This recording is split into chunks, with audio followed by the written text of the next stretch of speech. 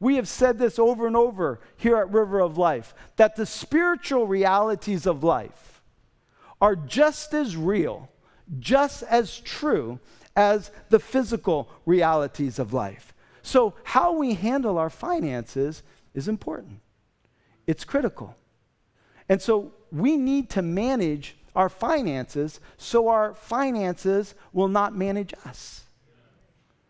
We need to manage our finances so our finances do not manage us. When our finances manage us, we fall into this trap that Jesus is trying to pull us out of in Luke chapter 16, 10 through 13, where he says, you cannot serve, you cannot give yourself to one thing and also the other.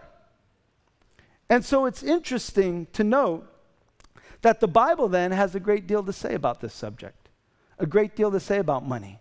We know that prayer is important. And there are 500 references in the Word of God regarding prayer. There are 500 or so references in the Word of God regarding faith. And we know faith is important because true faith is what? Salvation, which that is where our foundation lies.